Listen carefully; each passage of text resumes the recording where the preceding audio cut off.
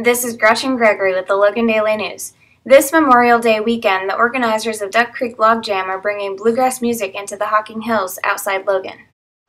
I had a chance to sit down with the organizers of the festival, who gave me a tour of the grounds. And this is all the party down zone, so people like to stay up and play music, do whatever. We'll have a campfire going.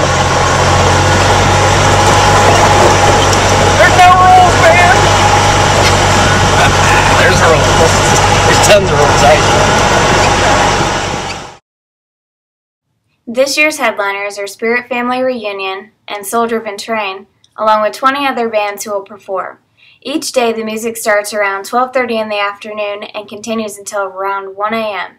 It's a way to kick back, listen to some good music with some friends, and enjoy the holiday weekend. So why come to Duck Creek this weekend? Well, we think that we're putting on a festival that, people can really get behind. We've got some of the best camping and best scenery of any festival in Ohio, and our lineup of bluegrass and roots rock fits perfectly with the setting that we have. So we really think people can come and relax and not get caught up in all the big things that come along with a lot of the major festivals.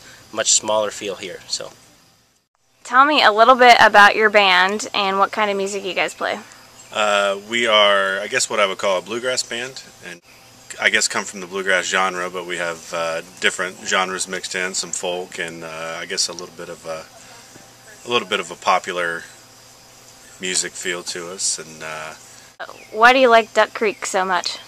Well, it's obviously a festival that I'm very involved in, and something that's near and dear to my heart, and it's been great to see it come from a grassroots little party in a field up to what it's become today, which is a great gathering for a lot of great bands from all around Ohio, and really good avenue for local music to come down and have a nice festival here in the Hocking Hills.